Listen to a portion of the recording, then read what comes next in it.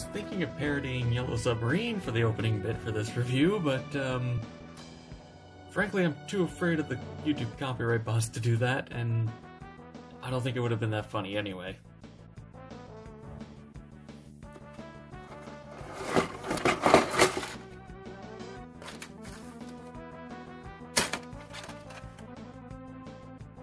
Hello and welcome back to another Plamo review. Today we're taking a look at the 30-Minute Missions Attack Submarine in light gray. Now, normally I'd start off with the articulation, but, well, this thing is more of a modular kit, so let's break it down into its individual parts and go over those instead.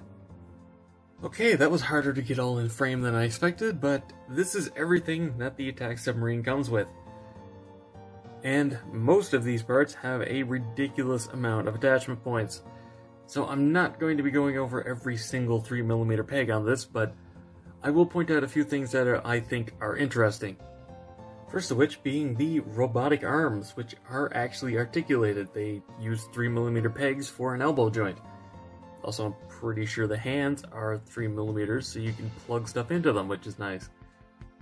Next up is this large round piece, which allows you to connect two of the large black cylinders together. It also has a joint clip inside of it for some reason. Then it's the fact that this actually does come with a unique head mold.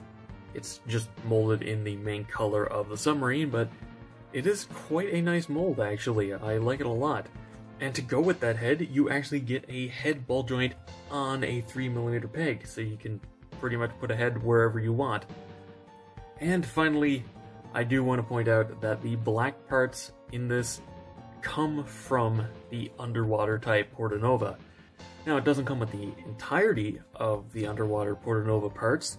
Obviously, it doesn't come with a Portanova, but it is nice to be able to get these parts in a cheaper kit. And with a little ingenuity, you can get them to work fine, even without the parts that it's missing. Also, it does show 3 different forms in the instructions, though of course you can just put these parts together however you feel like. Still, it's nice that they included multiple forms in the instructions, as it gives you an idea of how parts can go together. And for a size comparison, you actually get quite a bit of plastic in this. If I take the main torso, hold it up here, you can see it's quite long. And there's a lot of it here.